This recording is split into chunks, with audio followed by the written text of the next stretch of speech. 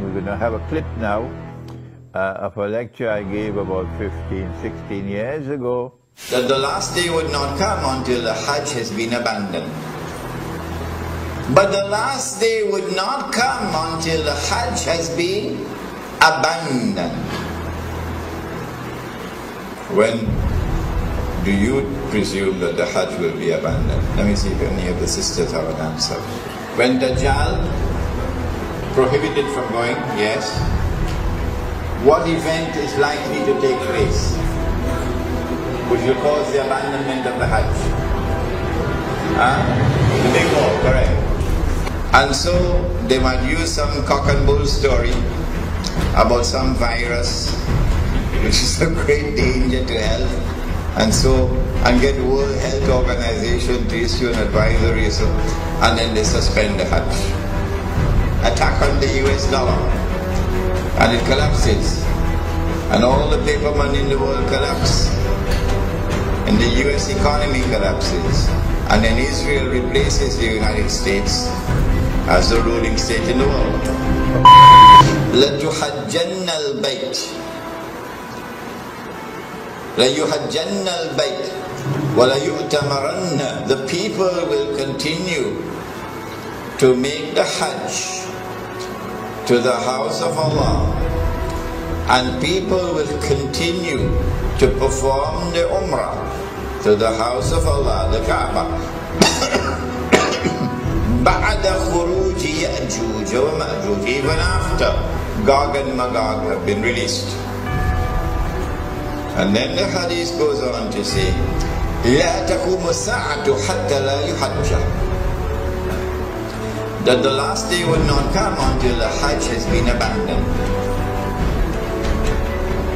This hadith is in Sahih Bukhari. Let me repeat it. People will continue to perform the Hajj and the Umrah even after the release of Gog and Magog. But the last day would not come until the Hajj has been abandoned.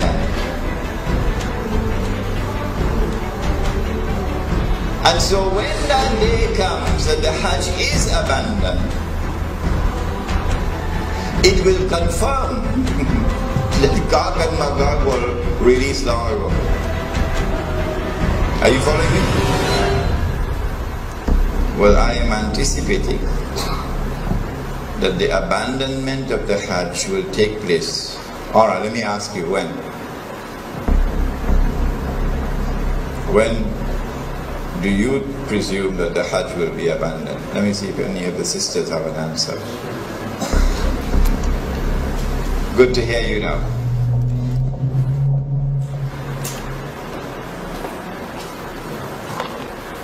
Said the Prophet ﷺ, what do you think will cause the abandonment of the Hajj? My wife could also answer the question. Yes?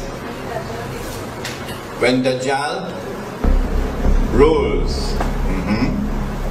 Alright. Anybody else? I like that answer. Anybody else? If they are blocked from the way, prohibited from going, yes. What event is likely to take place which will cause the abandonment of the Hajj? The big war, correct.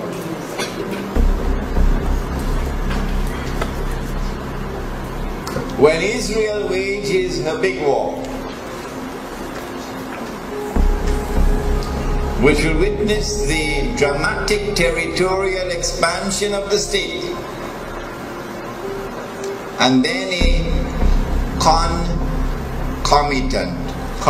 concomitant means taking place at the same time, a concomitant attack on the US dollar, and it collapses, and all the paper money in the world collapse, and the US economy collapses, and then Israel replaces the United States as the ruling state in the world.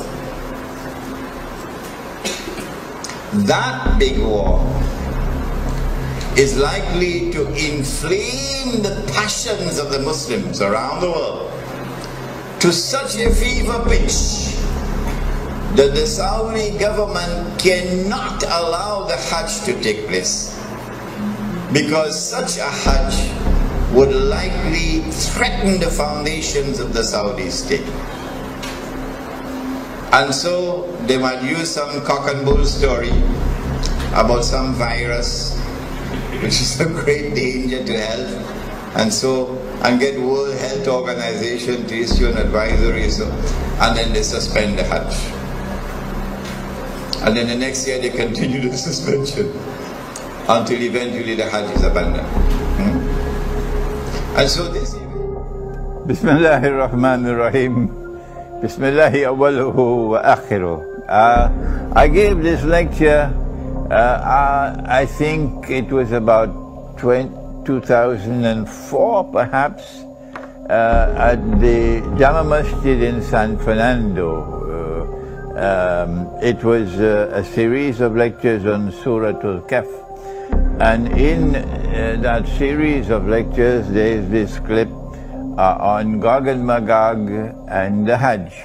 And I said in that clip that there might be some virus which would come, and it will be used as the excuse to try to first suspend the Hajj, not abandon. And after suspension, another year, another suspension, and then a following suspension. Only when there has been no Hajj for several years, then we are entitled to now declare the Hajj has been abandoned. But now let me share with you the analysis, pick up from where I was talking 15. And notice I was a younger man in those days. I've become older now. Let me pick up from where I left off 15 years or 16 years ago, namely the timeline. This is my opinion. And you must not accept my opinion unless you are convinced that it is correct. This is my respect for your rational faculty. I said 15 years ago that there is a great war which is coming. The Christian eschatology, the Jewish eschatology calls it Armageddon, and our Prophet, Allah's blessings be upon him, called it the Malham. And we have information about that war that they don't have.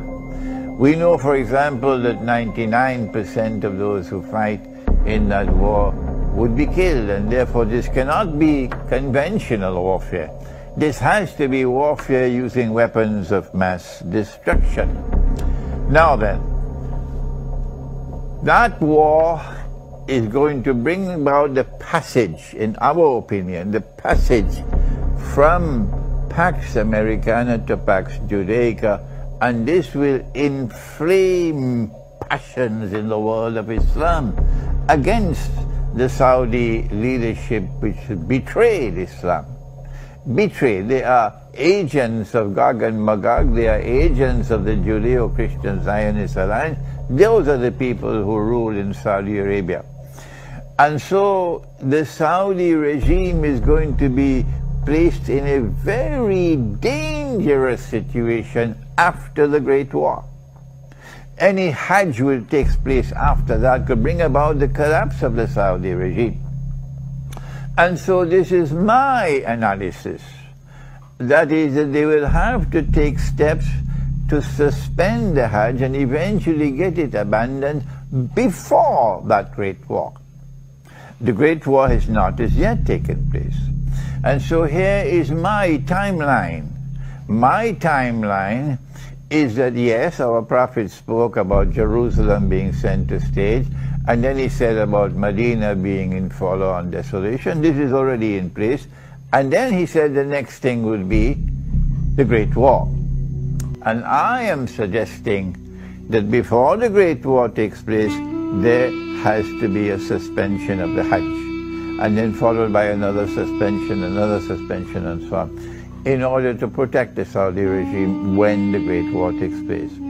After the Great War takes place, the next event would be the conquest of Constantinople. And then after that, the next event would be the khuruj of Dajjal, and only after the khuruj of Dajjal would you have Imam al-Mahdi, the emergence of Imam al-Mahdi alayhi salam, and the return of Nabi Isa alayhi salam.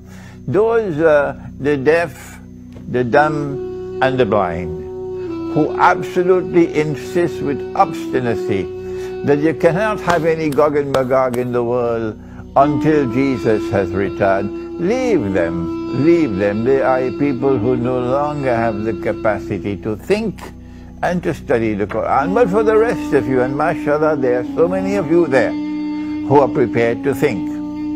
We are saying to you that our hadith, the Prophet ﷺ has made this prophecy, which is there in the clip, and which is in Sahih Bukhari. لَتُحَجَّنَّ الْبَيْتِ, that you will most certainly perform the Hajj. وَلَا يُؤْتَمَرَنَّ, and you will most certainly continue to perform the Umrah to the house of Allah. بَعْدَ خُرُوجِ يَأْجُوجِ وَمَأْجُوجِ, even after Gog and Magog have been released. Did you hear that? Even after Gog and Magog have been released, the Hajj will still continue. The Umrah will still continue even after Gog and Magog have been released. لا تقوم الساعة حتى لا يحج. Then the hadith continues to say that the last hour will not come until the Hajj no longer takes place. The Hajj no longer takes place. A suspension of the Hajj for 1 year does not qualify as fulfillment of this hadith. So yes, there may have been suspensions of the Hajj in the past. Why waste our time with that? We're not concerned with that. He said, لا تقوم الساعة حتى لا يحج. He is talking about when the Hajj no longer takes place. Let us ask the schoolboys, give us a break. We are people who think. They cannot think. They've lost the capacity for thinking. So when the Hajj no longer takes place, no more Hajj, then you can no longer say that Gog and Magog have not as yet been released. No, you'll be very wrong. It will not be possible for you to say, no, Hajj, Gog and Magog can only come after Nabi Isa alayhi salam returns. You have betrayed the Quran.